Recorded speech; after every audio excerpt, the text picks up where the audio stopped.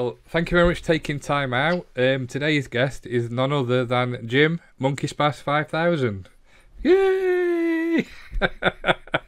Hello. Are you okay? Are you alright? You had a good All day? right. How are you? I'm fine, thank you. Fine. I like your white headphones.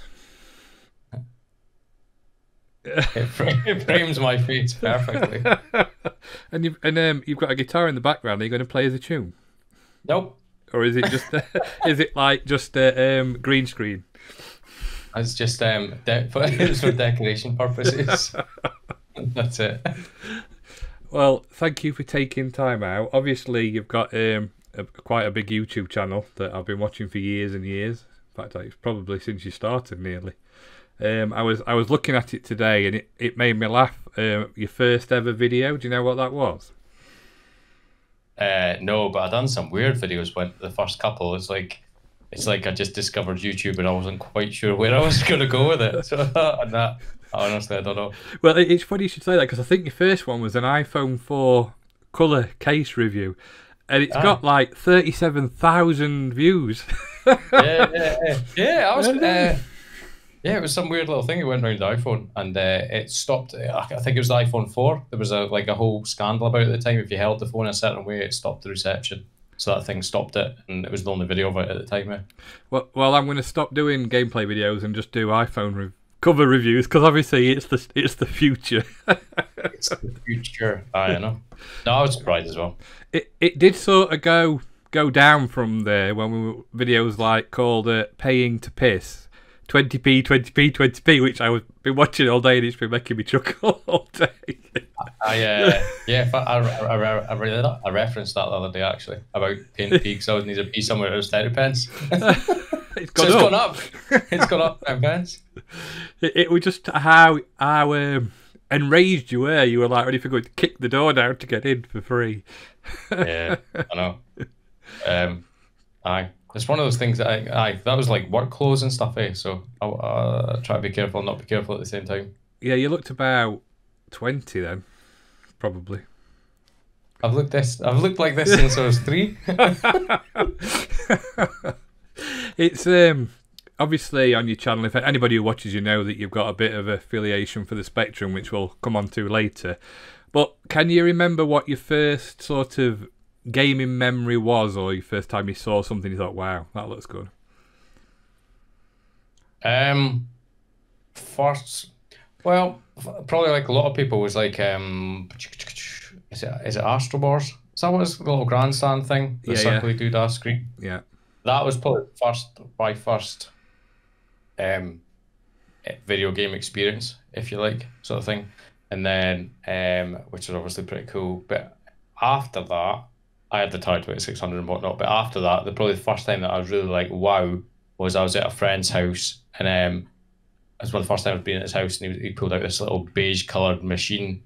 And he was like, I'll show you this. And he put Ghostbusters on, and it had the little bouncing ball popping along. And I was like, whoa. And he went, no, I've not got time to play that. So I literally for years, I never even thought what it looked like, other than the end. I was like, cheers, mate. That is a right tease, isn't it? Here's what you could have won. Yeah, yeah, exactly. Was that there's a Commodore 64 then he was showing you? Or... Yeah. So even after seeing that, you still went down the Spectrum route? Were you like deranged as a child? Just had common sense. No. It's one of those things. I think it's just the way it fell, eh? Like where I lived, one of the friends down the road had one, and then that's where it sort of started from there. But all my friends had one, apart from one friend, I think, basically, to be honest. Yeah, and I jest, because I like the Spectrum as well. There were some good games on Spectrum. I used to love Manic Miner. I've said this on some of the other interviews I've done. Because our black and white portable telly was really close to next door's wall, they must have had their Spectrum set up with their telly, and you could see the RF signal coming through, like ghosting through. And we used to watch him playing Manic Miner before we got a console or computer. So that's how we were. I saw Spectrum before I even knew what a Spectrum was. Like, I was at another one of my friends' houses when I was a little boy, and there was this little computer like yay big with squidgy keys on it. I had no idea where it was, and it had a cassette of Never Ending Story next to it. And I was like, whoa, what's that? And again, I never saw it. We never played it or anything. But that was before I actually even knew what it was. Were you always into computers, and or were you more into like football or stuff like that, or? No, I was always into computers. Like before I had anything, I remember like seeing like adverts for things on TV as a child, and I was always sort of fascinated. And then even growing up, like I had maybe a Spectrum, but other people had this, or we'd seen this, or do you know what I mean? There was always the excitement about the next thing. But no, I was always very sort of excited about what was out there, basically. And obviously, then it sort of took off from there into your later years as now. So obviously, you collect for the Spectrum. I know you're going for the set of Hit Squad titles. Yeah. Like everybody, I'm sure I done it first, and then everybody's like, oh, "I'm collecting Hit Squad." I'm like, "Great, gonna make it harder for me, but thanks." So what you're saying is you're the reason why some of the games are now like £1 million. Even since when I started collecting them, and I never started collecting them that long ago, but some of the ones that I've got, like the price of them are silly now. You sort of grudge it in a sense for a little audio cassette that's got magnetic tape on it that may or may not work. Who knows? How long is it going to work for in the next 5 years? Who knows? Yeah. But if you want to complete the collection. And how far off are you from completing the collection? Are you quite close, or? I think I'll tell you, right, because I'm really sad in this sense. You've got a spreadsheet, haven't you? Right. Hit Squad list. I'm going to terminate this interview now. Right, there's a bit funny because there's some weird ones that aren't really part of the Hit Squad collection, but they're educational ones. So if we don't include them, I need 15. That's pretty good then. And how many is in total? About 100? 119, and that's me including like a couple of compilation things, and there's these things called Fun School 2, which are like some weird things that realistically nobody would ever buy, but you have to because it's part of a collection. Yeah. But any that's left now are like they never come up, or you get hammered on an auction and you miss it, or it just goes for a wee bit more than you want to pay for it. But there's loads that like literally people who are collecting for it. There's loads. Must be quite a few of us waiting for this one game, or do you know what I mean, a group of games popping up. It's whoever's the most silly that wants to buy it, basically. So you'll be getting it then. Yeah. I like to try and control myself, but I'm like, if I start getting out bed, I'm just like, screw you. Yeah. Screw you. Screw. I can imagine you're like one of these people that, you know, when they've had a drink and they don't go on eBay just for that reason because they end up paying loads for like something. I have stood in a bar. One of the times I was at Blackpool, I stand like somebody's talking to them, and I was just like, yeah. Look, and I just bought it, whatever it was on my phone, so trunk. Just because we were talking about it, yeah. Oh, yeah, crazy. It's because I do remember the Hit Squad. I actually remember the Fun School games because they were like you say, educational ones. They were on the Amiga as well, I think, in the big boxes. And they were like Fun School 1, Fun School 2, and each different one had a different age range, I think. Yeah, I never heard of them or seen them before until I started collecting. I think I've got one of 3 or 4 that I need in total, something like that. That's probably the reason why they're more expensive, because obviously, like you say, they were educational and people probably didn't buy them, so they didn't make as many. I don't know. I'm just assuming, but anything that's not going to sell much, whether it was either complete crap when it was released, or it came out at the very end of the life cycle of the machine. That's like Adam's Family, for example. I've got that, and it's one of the last games, sort of thing. Yeah. And what would you say your most favourite Spectrum game is, if you had to pick one? It's see, it's a funny one because there's ones that are nostalgic and then there's ones that are good. So it's a bit like, well, you can have one of each. Then you can have a nostalgic one and you can have a good programmed one. All right, I would say probably it'd have to be Renegade, like the first one. I know it's probably not the best of. I was going to say the 3. There's not really 3 Renegade games. There's 2. The third's not a game. That's an absolute classic for me. And also probably Desi, like the first one, I'll say as well. One of my fondest memories. Dizzy, yeah, I think that was a bit of a game changer, weren't it, when it came out? Like, Yeah. I seriously think people just teased me as a child. I was at somebody's house and they pulled out this little grey keyboard thing with a tape on it and I was like, whoa, what's that? It's like, it's a Spectrum. We'll play a game. I was like, yeah. And I picked up Dizzy and went, can we play this? They went, no, it takes too long. And they put Old Mummy on instead. you seem to have this effect on people. Was it like anything you wanted, they did the exact opposite? Just like to tease me. I've got no idea. This probably explains a lot of why the way I am now. Yeah, you're buying everything up on it so they can't play it. You get your own back. Yeah, totally. I remember the Renegade games. I did like Target Renegade and Renegade, and I think number 3, the one that one that everybody hates, had dinosaurs in it, didn't it? You were kicking dinosaurs and stuff. I don't even know what. I can't even explain that game. I've got no idea. No idea. It's shocking. Was it Renegade 1? Cool. Arcade classic. Renegade 2. Nice home port or follow on from it. Renegade 3. It's like they give it to the work experience guy. Burn with fire. It says burn with fire. I don't know what's going on. That's like, I don't know if it was one of these things, you see a lot of the time where games maybe start off as something else completely different. And then they've maybe sat for a while and then they've gone, oh, I can use that for this. And they just change something up. I've got no idea about that game. I think it's probably like a lot of games at the time. They probably get a couple of hits with some and then they just keep going and going and then they just end up ruining it. Like Lotus 3 on the Amiga, they ruined that. It went too far. Instead of stopping at 2, which was a good one, they had to keep going. But what gets me though is people play these games. So like the people that made Renegade 1 cool, Renegade 2 cool, made Renegade 3, somebody played it and went, yeah, let's sell that, release it. No. Yeah. Well, you've only got to look at some of the Jaguar games to think, what in the name of whoever were they thinking about when they released this? Bucket of turd, that is. But it's right, they must have meetings to discuss what they're going to do and how they're going to do it and right, showcase the game you've written then. And you're not telling me they sit there and think, yes, this is amazing, this is definitely going to beat the likes of Street Fighter 2 and stuff, and then they release it. But I watched one of your other videos recently, I can't remember who it was, but you saw magazines back in the day.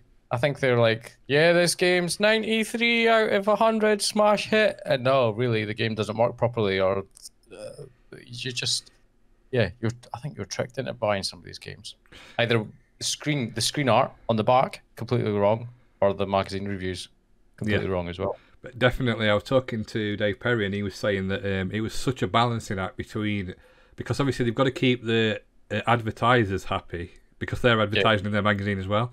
So if they shoe a game because it's really bad, but then on the flip side they've got to keep the readers happy because if nobody buys the magazine, it's the same thing. So I thought they're in a bit of a catch-22 in reality, but. Yes, some reviews are really funny. I used to like the Zero ones and the Amiga Power ones because they didn't seem to pull the punches. They actually wrote what it said.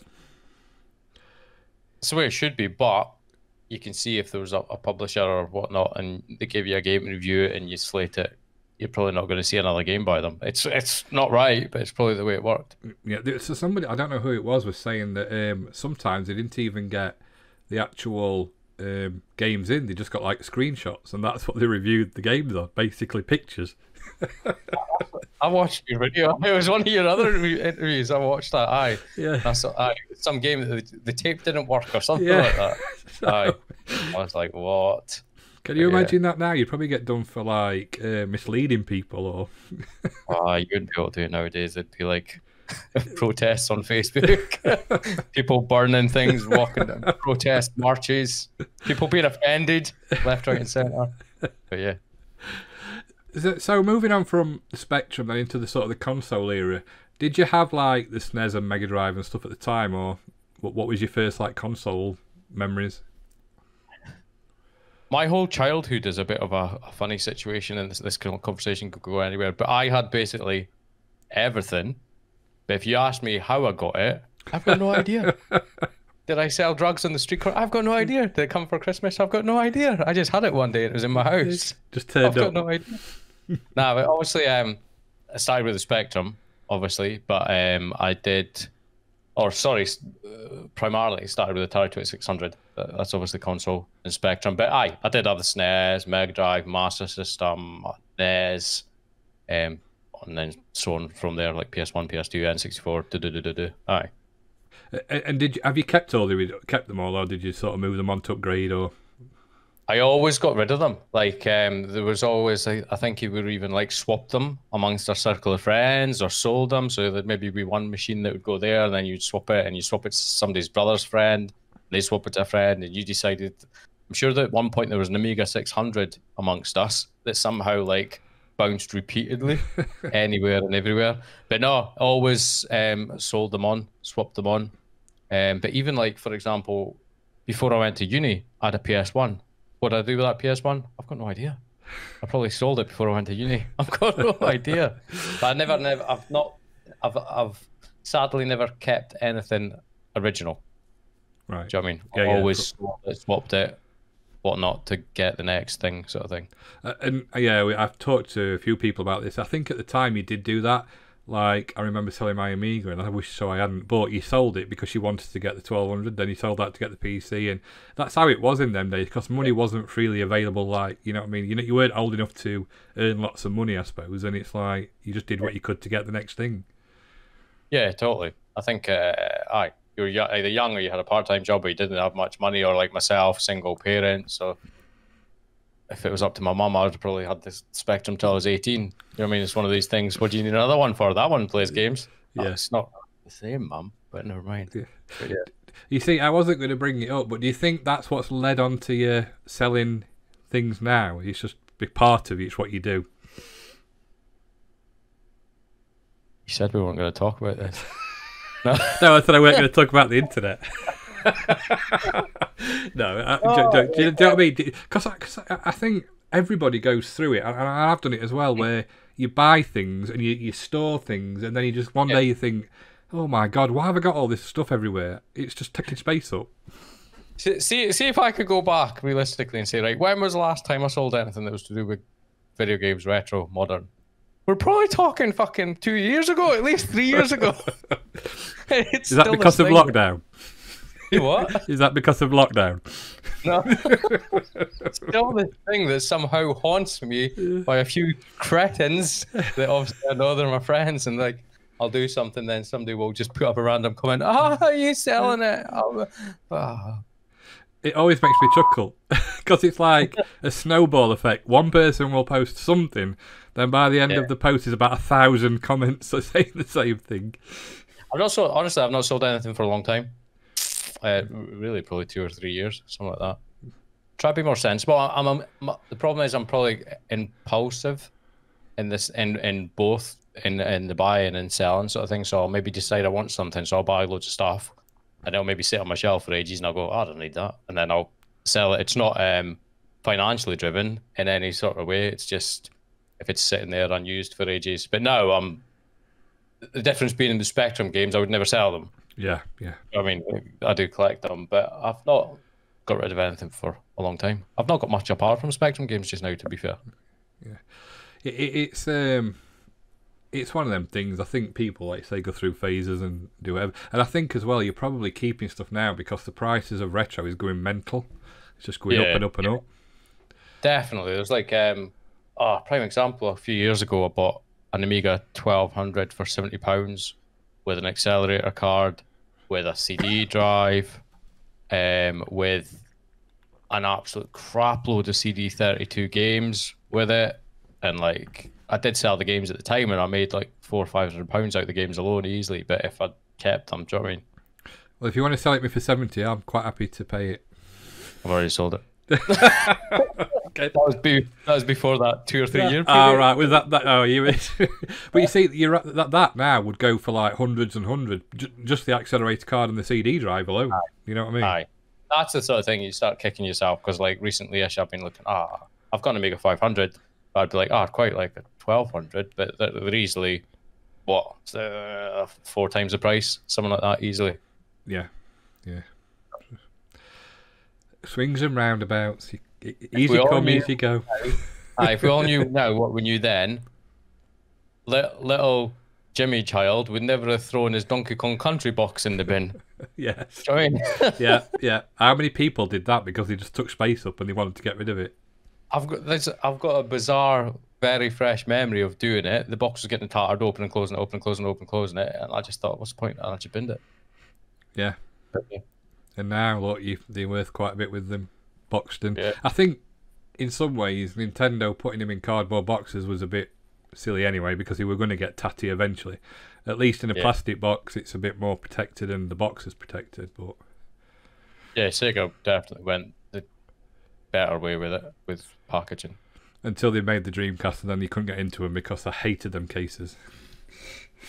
Yeah, I don't know what it is with Dreamcast cases, but it's also even maybe going way off tangent, but PS1 cases, because we live in Europe. There's how many languages, so you end up with a stupid huge case with a manual that's thicker than the case, and then the case gets cracked. Yeah, yeah, and it's that moment when you're opening the case and it sticks halfway open, and you're like, you can't go back, you can't go forwards. You know, whichever way you go, it's going to break, and you're just like, oh my god.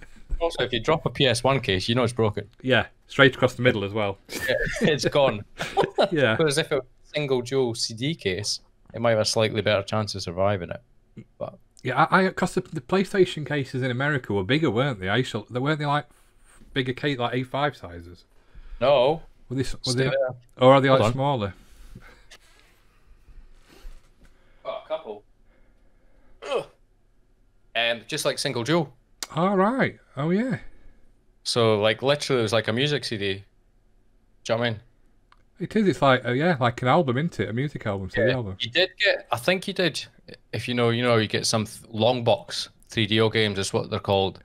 I think you got some PS1 games like that. Right. That's probably where I've seen them then. You know, we got the sort of cardboard boxes for the sort of same shape. Yeah. As a CD in this country on some early releases. I think they got the same, but like taller, a bit like the 3D boxes. I think. Yeah. Some of the cardboard ones. Yeah, because they were a bit like Saturn type size, weren't they? I think. Aye. So.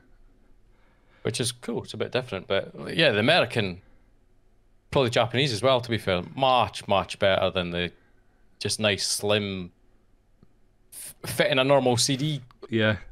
Holdery thing apart from anything else. So I bet you're right what you say. So the reason we probably had the thick ones were because of the manuals being like thicker than the thing. Right, exactly. Well, it's easier to do that rather than right. Let's have a certain manual for the UK, certain manual for France. Yeah, stick it all in one, and that's when we used to get manuals. So it's actually when we used to get actual media, because now it's all downloaded. It. Aye, that's another topic. Aye, definitely. So, Jim, what's your opinion of future games? No, we'll get there later. Yeah, it is. I've talked about it to everybody.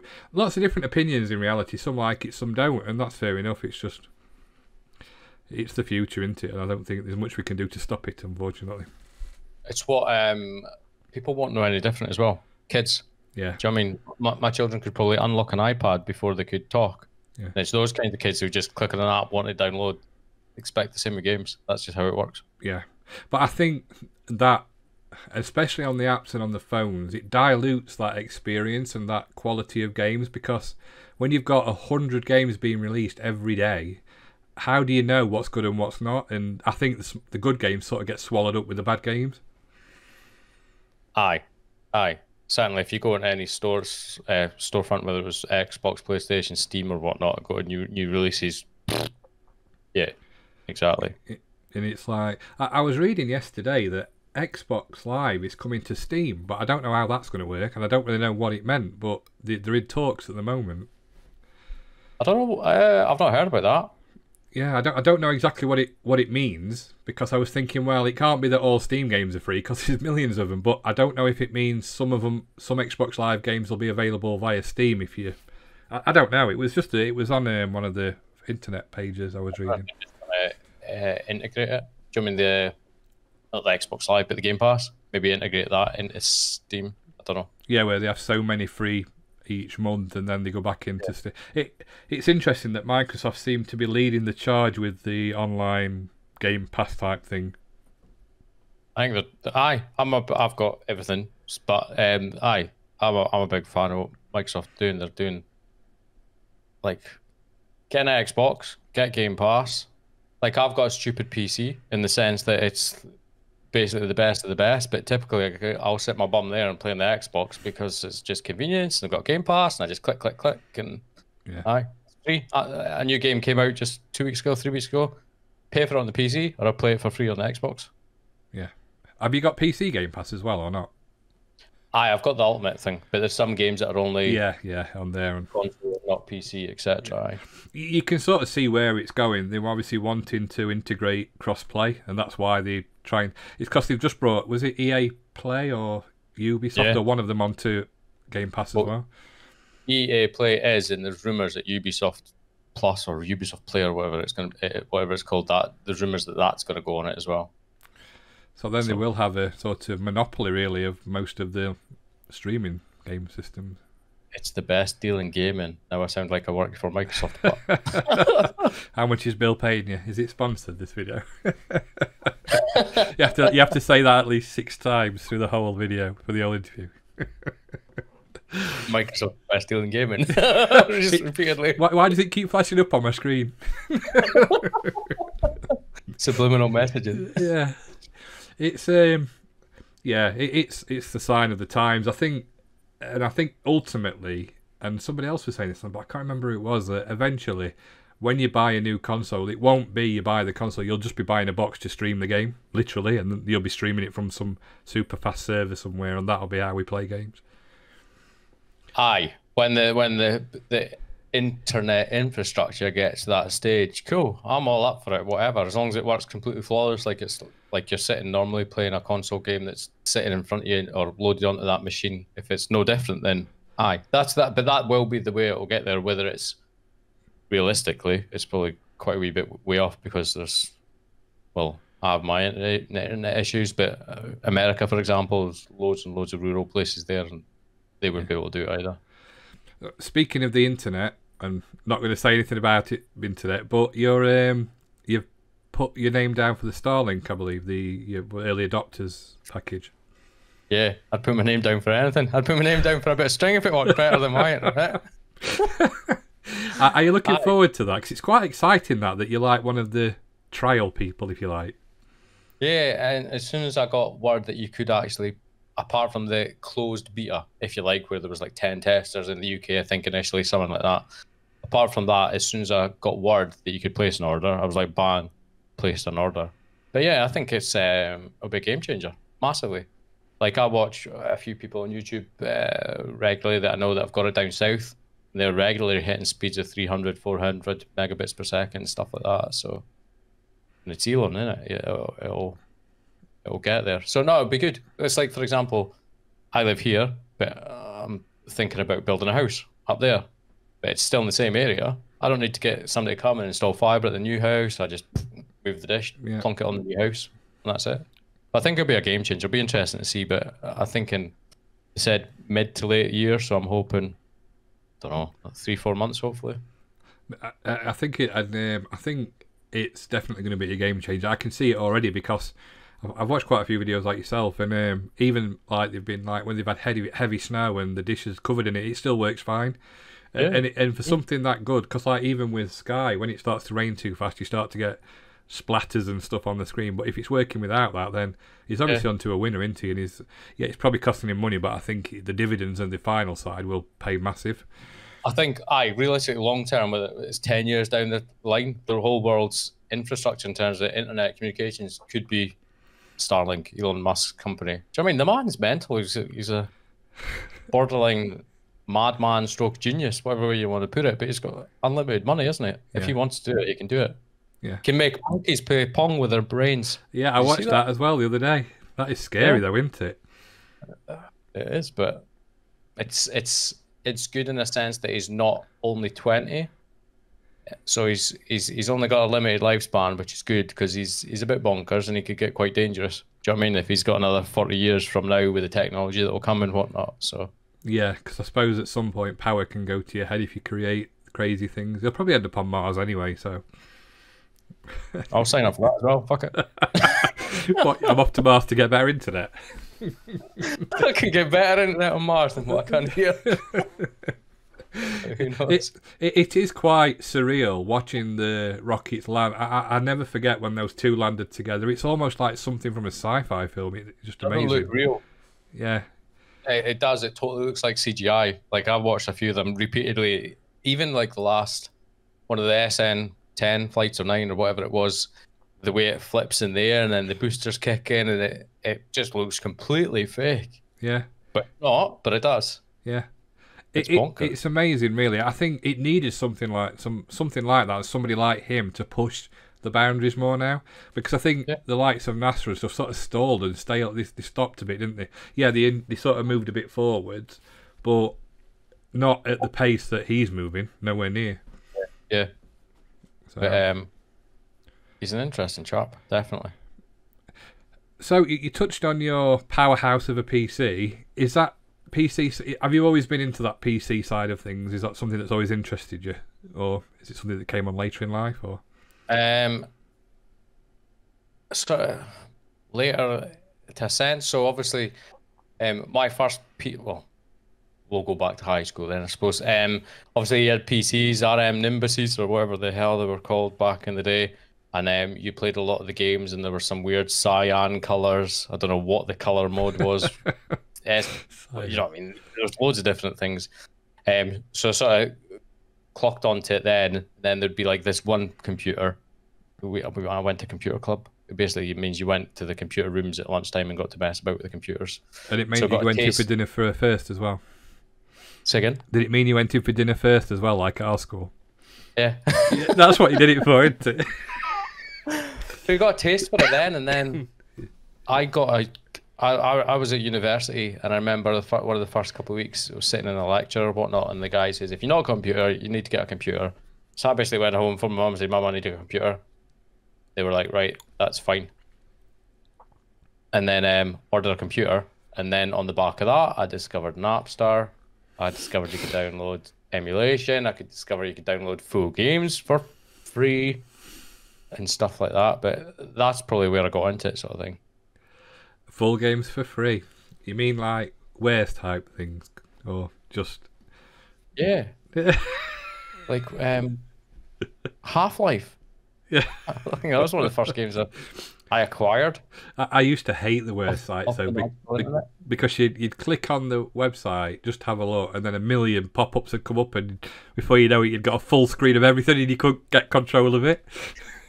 You're randomly clicking while randomly hitting Alt and F4. Yeah. More and more and more are coming up. Yeah. And it literally gets that many, you can't even have them on your taskbar at the moment. It's just like little dots because you've got that many open. Yeah. And then you get that, there's a famous error, you've seen pictures of it, where you get a box that comes up, you start moving the box, and then all of a sudden the box is drawing the box wherever you move the box, because the computer's running out of memory. I was like, oh, great. Yeah. It looks like Deluxe Paint where you do that perspective thing.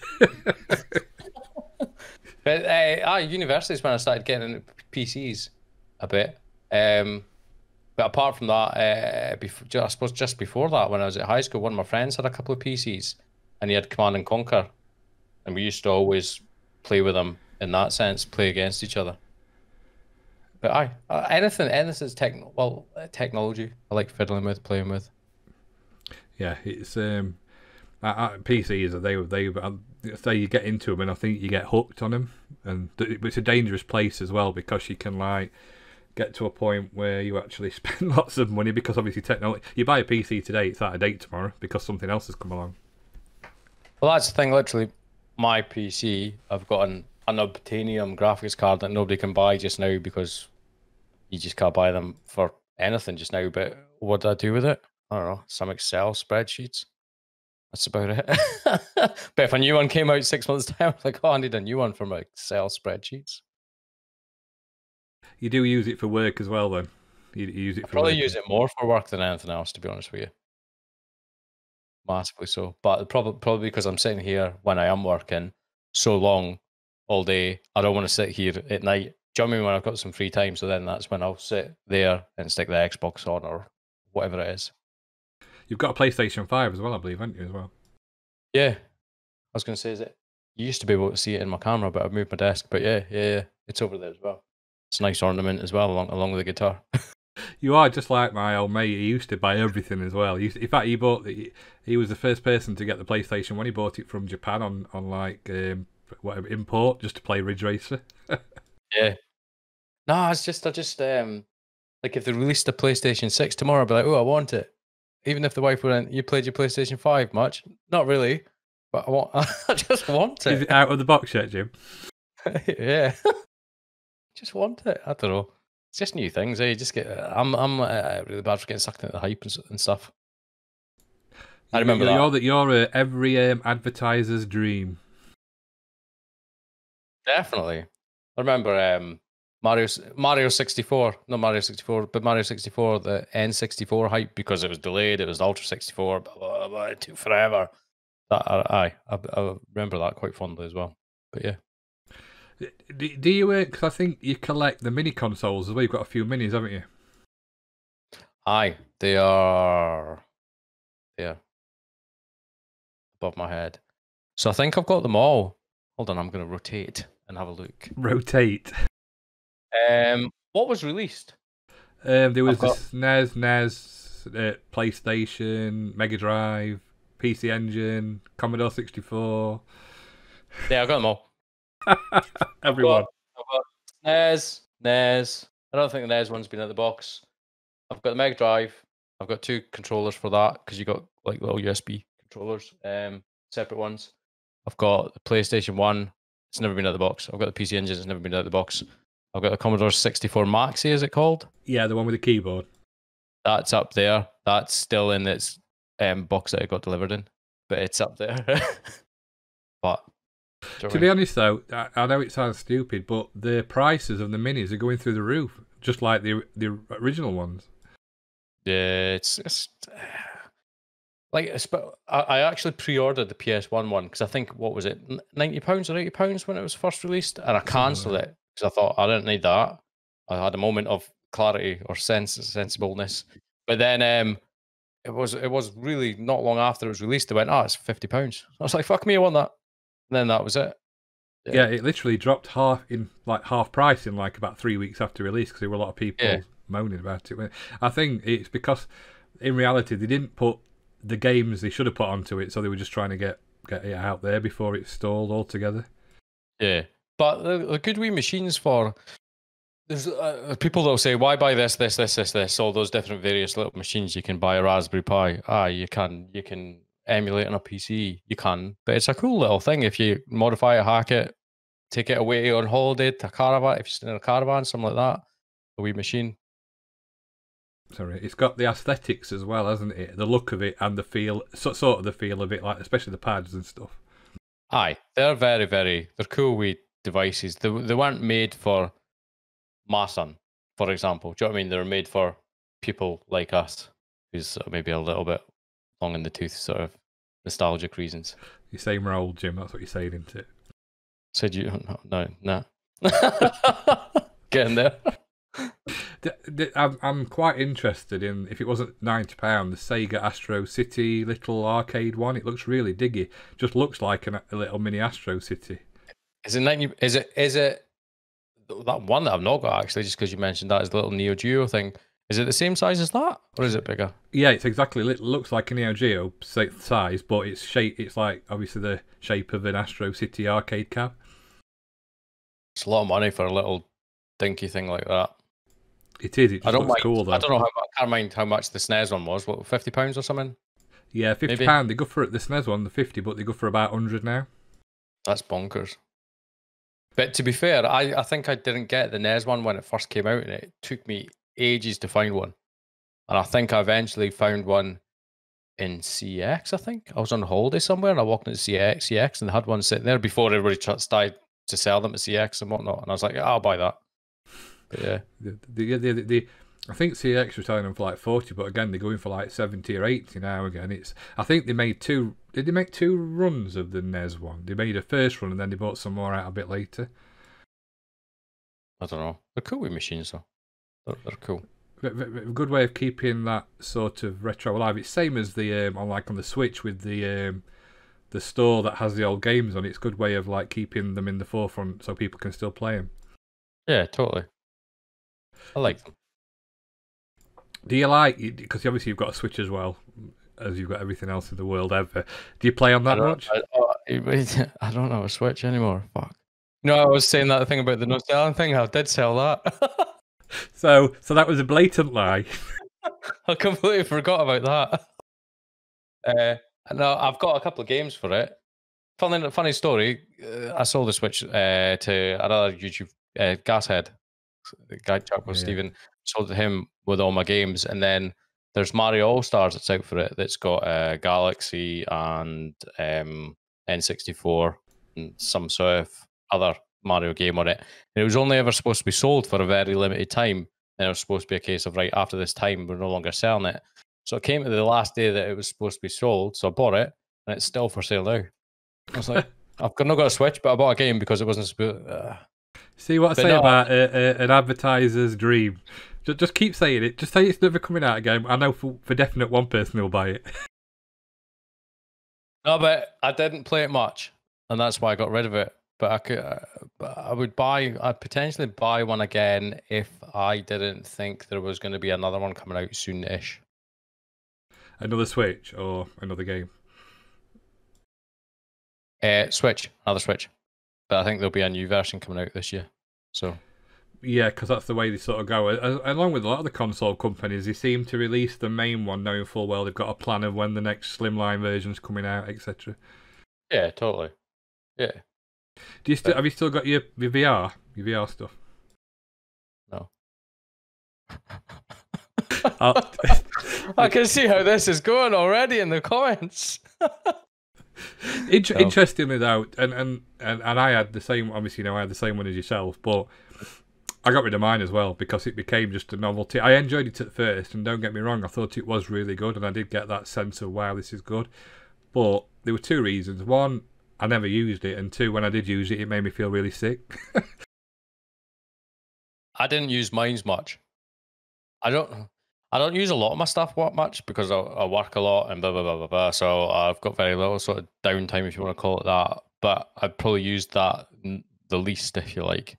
It was just sitting there, and I was like, I'll just sell it because I couldn't realistically see myself using it much moving forward, sort of thing. Yeah, if they improve it and make it better, and they can make it so I don't have to wear my glasses, I think I'd really probably buy another one. But they've got to make the resolution better and make it less spinning around when you're moving about and stuff. Yeah, it's good. I want Ready Player One. What with a pack fitted to your body? Yeah, give me like, you know what I mean, a full suit that I feel I know there's like versions of it, but a full suit and like yeah, totally immersed. Not like I can still see a wee bit of light out the bottom here, and my child just came in and tapped me on the shoulder and I cramped my pants and I just punched it. I want like 50 years in the future version of it. Or your daughter's in the room videoing you and you don't know, and then she puts it on Facebook, which my daughter did. Yeah, it's bad. That was just before she was evicted, by the way. You had it. So you played the demos when you first set it up and stuff, I take it? Yeah.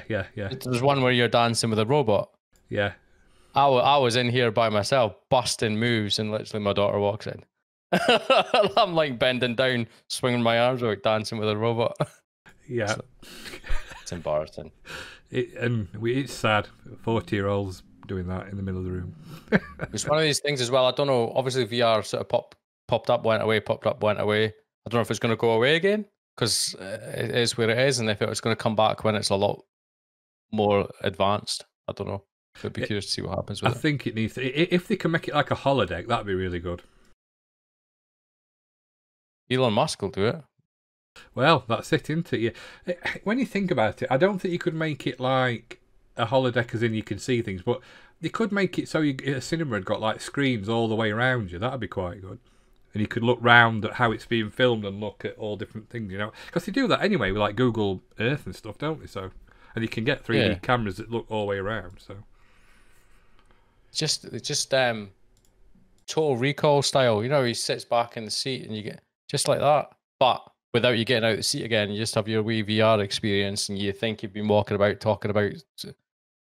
Yeah, it's the future again. We need to get it patented. So somebody hit Elon Musk up, I'll come work from. Right.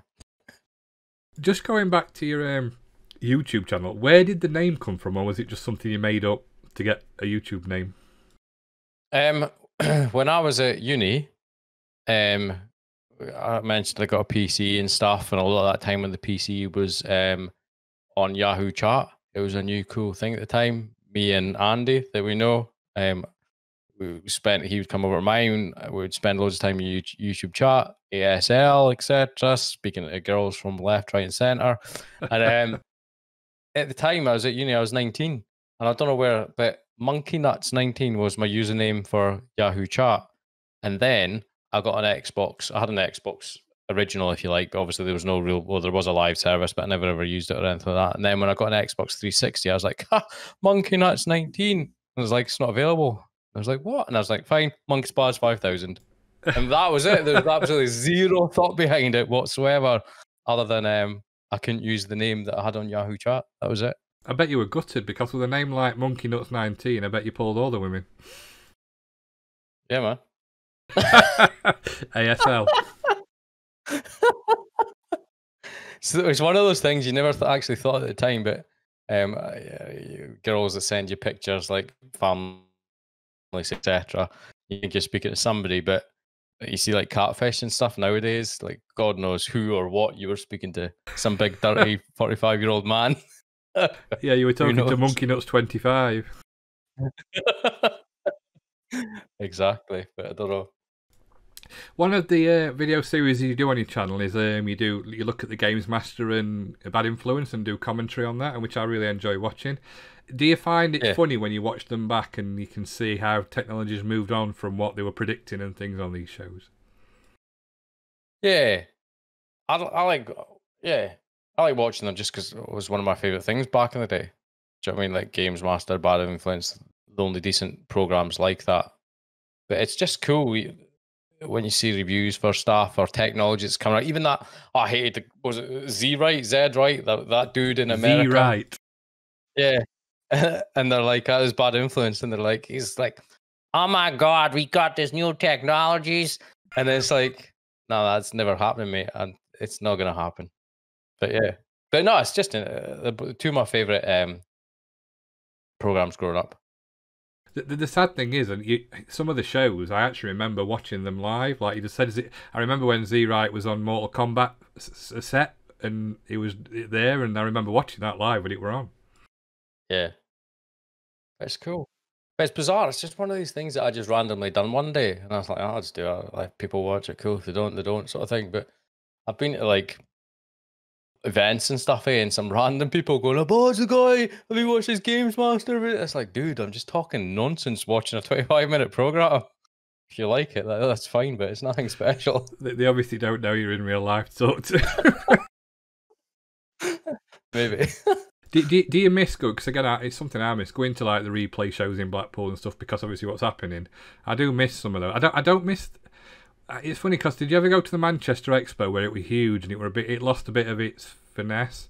But I do miss the Blackpool ones. I've been a few Blackpool ones, and then we had like an arcade club meetup sort of thing.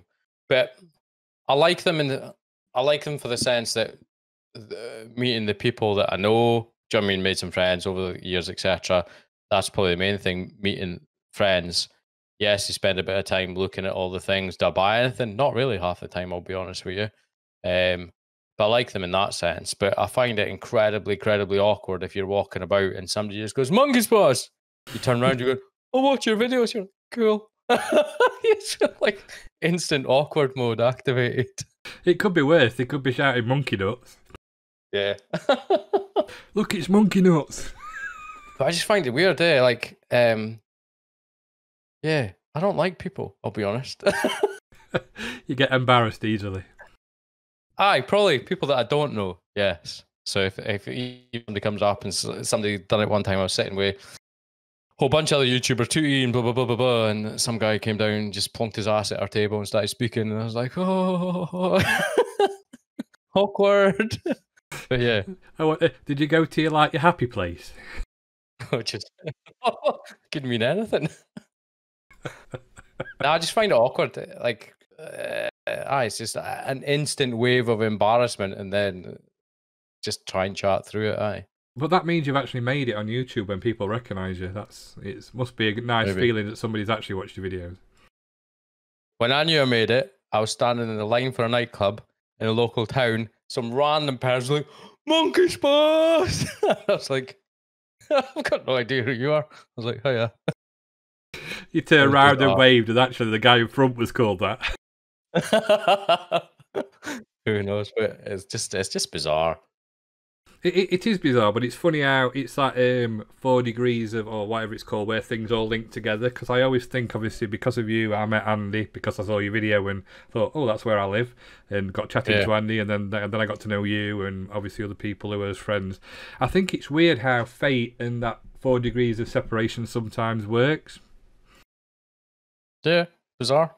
You're welcome for introducing you to us. yeah, I'm still having the therapy, but yeah, thanks for that. Hey, this is one of your good days, is it? It's speaking of like arcade cabs and stuff, and so obviously you bought the quiz machine that we'll not really talk about that disappeared into wherever it went without buttons. But the new machine you've got, is it Mario 3 on it? Super Mario 3, is it on it? To look, aye, it is. It's just over there. I can't move the camera; it's mounted. But aye, Super Mario 3. Quite a nice cab. So, what is it like? Is it like a jammer board, or has it got games on, or is it like a RetroPie, or what is it? It's a boy that makes them, and he Newcastle-ish way, somewhere near Newcastle. So he's not that far away, and it was he makes a few of them actually. Because when I went to his house, he had that, and he had like a Mortal Kombat 1 as well, but. It doesn't look like, you can buy kits on eBay. It doesn't look like it's a kit, and it's not anything that I've seen before. So I don't know if he's literally just does them from scratch himself, sort of thing. But it's basically a Raspberry Pi. Is the easiest way to say it. But so it is a Pi-cade then, mate. Is it how many games? Is it pretty good then? Is it like has it got like Hyperspin or some front end on it so you can select what game you want, etc. I can't remember. You've never turned it on, have you? You're just going to tell me you sat there. Hold on. You don't have to answer this if you don't want to. It's not got Hyperspin on it, but it's got another thing. It's got things on it what do things, and yeah, it's probably what's the name, Pi-cade or something like that. A completely technological inept person here. Hold on, I'll tell you what's going on because I've downloaded other things for it. Hold on. I don't know what's got on it. If you don't, it's fine if you don't want to answer it. It's just because I like it. I like the look of it. I think it's a nice machine. It looks smart. It looks like your typical thing. I can't remember, like retro station type thing, but like a different skin on it. Do you know what I mean? Yeah. Something along those lines. But it's good. I've not used it much simply because I was actually going to get a bigger SD card for it and then put a different image on it. But it's decent. The only thing is, which does my head in a little bit about it, is the way he's made it. Like the control panel doesn't come off or anything, so like he can't change the buttons easily or the joysticks easily without somehow trying to get in from the back, which is it's probably doable, but really really awkward. But the nice machines, like he does a decent job on them. So you're telling me you expect me to believe you were going to change the buttons on it? Yeah. Okay. It's going to do a 3-part video. You mean, when you mean change, you mean just put like a light under them or something, or? I don't want to talk anymore. Yeah. I know. Obviously, you're into the same. You like emulation and stuff. I know that, and you've been same as me. You toy with the CoinOps one, which I think is pretty good. I like the ease of it, and how you can just put the packs on. Do you enjoy playing stuff like that on the PC? I do. I used to probably do a lot more on the PC. I've got all the CoinOps packs, I think, CoinOps 2 packs or whatnot, that have been released to date. I've still actually make them live, so to speak, workable. But I used to have loads and loads of different emulation things on the PC, but I think a hard drive died or something like that. So I've got like a Spectrum emulator, I think is the only thing currently set up, sort of thing. But aye, emulation, is it a dirty word? That's another conversation for another day. But no, it's good. It's just the fact that everything's there, accessible. But yeah, I've dabbled with emulators since university sort of time. And I think it's like everything's got its place. Whether you don't like them, don't use them. If you do, use them. It's as simple as that. And if you want to use the original stuff, use the original stuff. It's like everybody likes their niche thing, don't they? So yeah, there's no point in being a snobby twat about it. It's probably the nicest way. Do you know what I mean? Oh, he's not the same. He's not in our inner circle of only spending £300 for a cartridge, etc. the problem is, if I spent that kind of money, I wouldn't dare use it in case it broke. It's the thing, not many people have got that so expendable, especially with the prices going up and up and up and up and up. Like Earthbound or something like that. You're not going to buy that unless you're a mental collector. So the only way nowadays a lot of people are ever going to experience some of the games is through emulation. Yeah, definitely. I liken it to antiques and that kind of thing. There comes a point where it's not, you don't want to use it anymore. So if you bought a teapot for £1 million, you're not going to make a cup of tea in it, are you? You're going to put it somewhere safe and keep it safe so you can use it as an asset. And I think games get that. Well, you get to a certain amount of cost, and that's when a game becomes like that. Yeah, but arcade games as well. Like, you're going to have a whole warehouse of the various different arcade machines. No. MAME, brilliant. Yeah, it's funny because emulation and sort of piracy in a way has kept a lot of these games alive that would have just died. Because, like you say, you wouldn't have had some of the clones and some of the versions if it wasn't for things like MAME. Yeah, definitely. But I was amazed when I first discovered you could play arcade games on your computer. I remember, I think it was before like the MAME could do it. There was a separate Teenage Mutant Ninja Hero Turtles emulator that was being developed back in the day. I think that was maybe even when I was at university. But yeah, it's there's like certain memories you have with that. Like you say, the first one I always remember is the first time I heard an MP3 play on a computer when it would be downloaded from the internet. I thought, oh, it's never going to play like the real thing. I thought it was going to be like a MIDI file, and it played, and I was like, wow, that's amazing. And then the second time was probably when Ultra HLE came out, the N64 emulator, because that blew me away as well.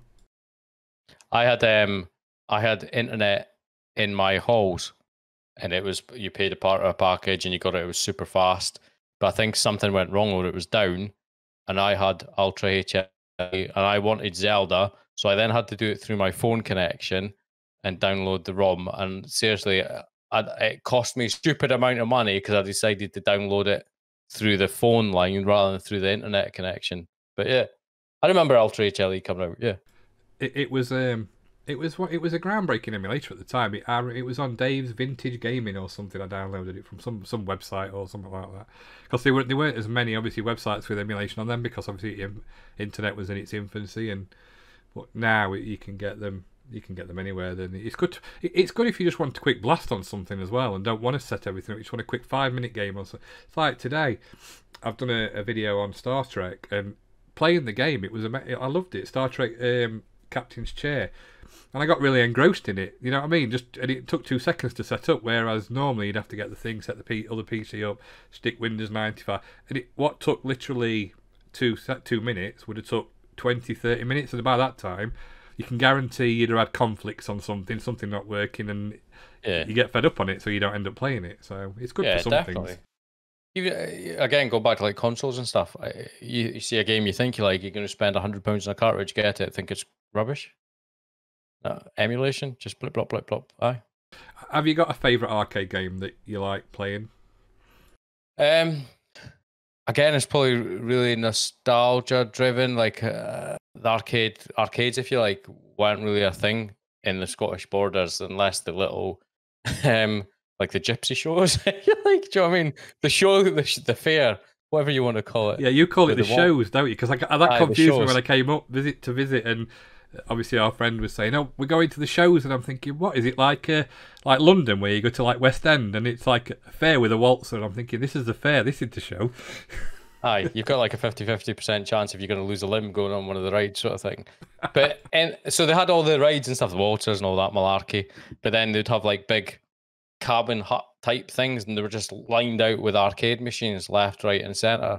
So things like Robocop arcade machine, Shadow Dancer, Turtles, Final Fight, all those sort of things that are just probably my favorite. Not because they're necessarily great, but just because I remember walking around the arcade machines, and you hear the Robocop, ding, ding, ding, ding, ding, ding, ding, like the insert coin thing flashing. It was awesome. It's funny you say that, because in your mind's eye, like you say, because we had something similar, like you say, the little fair arcade, and you can hear in your mind's eye, you can hear the Nancy at Chase HQ. That's what I always hear when you go into an arcade. Yeah. The Terminator 2 one, and Operation Wolf, and that, you know, in the track screens. Operation Wolf. I remember. Mum, can I play that? Aye, son. This whole thing vibrating. It's like, whoa. But then to be able to buy that from the shop and play it on your own computer, yeah, it wasn't as good, but it was just like magic, weren't it? That's the thing, with arcade machines back in the day, it was a completely different experience. Because you might have played Gauntlet on your Spectrum or whatnot, and then you saw it in the Leisure Centre, for example, is where I saw it, and you played it there, and it was like, whoa, mind blown. They just do so much more than home consoles or computers at the time. Yeah, it was almost like a package, wasn't it? Like you say, that I don't think kids today get, because you played it in the arcade, you then waited till it come out, you bought it on the home system. Yeah, it wasn't as good, but you played it to death, even if it looked nothing like it. Like Hard Driving on the Spectrum, one of my favourite Spectrum games. I love it. I love Hard Driving on the Spectrum for some reason, even though it's nothing like the original arcade, apart from the gameplay slightly the same. Yeah. But in your head, you imagined it was. Double Dragon on the Spectrum, that's horrendous. In my head, it was an arcade machine. Arcade. You used to go tell people. In fact, that saying, arcade perfect, you'd never hear now, because it's arcade perfect, and it was about as much arcade perfect as far away as you could get. Yeah, totally. But it was the whole part of the magic of the 80s or whatnot, 80s, early 90s computers. Definitely. Because you used to always see like the massive generational leaps and the differences between home and arcade. Nowadays, it's just like, I always wonder, do kids or teenagers nowadays get excited about a new console coming out or a new game coming out, or do they just go, new game, cool? Oh, it looks like the game the last. I don't know what the thoughts are, what they expect. Whereas back in the day, you'd get a magazine, you'd read about it for ages, you'd go into Woolies, you'd see it on the shelf, you'd pick it up, you'd dribble over it, you'd put it back on the shelf because you're not going to have enough money for it for another 2 weeks. Do you know what I mean? There was always that anticipation and excitement, but kids nowadays, I don't know if they sort of feel the same thing, or if everything's just available readily on demand. Do you still? It's interesting, because I remember going into Boots and playing NES on like the demo systems and Mega. Do they still do that? I know they did it with the 360, and I think I've seen a Switch, but I've not seen any of the later consoles in like. The only place I've seen it is, and I've not. It was like the PlayStation 4 and the Xbox One was probably Tesco. Is the only place that I've ever seen do that sort of thing still, where but half the time that it's switched off. But I've got massive memories of playing Super Mario World on a SNES, and it was either Curry's or Comet in the local town. Some weird educational Sesame Street game on the CDI. It was horrendous. But we used to go to school, go to this shop. It was either Curry's or Comet, one of them, and they'd always have displays of something on. You'd go in and play on it until you got chucked out. Yeah, that's it. We're closing now. Okay. And the same shop, funnily enough, Burning Rubber on the failed Amstrad machine. Yeah. I'm glad I never got that, although I did want it. But it's not a bad game, Ocean Burning Rubber. It's one of the good games on. Are you talking about the actual system though, or the game? So I used to walk past that same shop that we used to always go in and play the machines, if you like, that were on display on to be fiddled with. That same shop always used to have a TV in the window with the what's it called, GX Amstrad? GX 9000, weren't it? I think. Nah, is it? I'm not sure. That's what I thought. I might be wrong. 4000. 4000. Sorry, That's GX 4000. So there always used to be one of them on display, and it always had Burning Rubber playing in the window. And me, who came from Atari 2600, then a Spectrum, obviously that looked like a massive step up.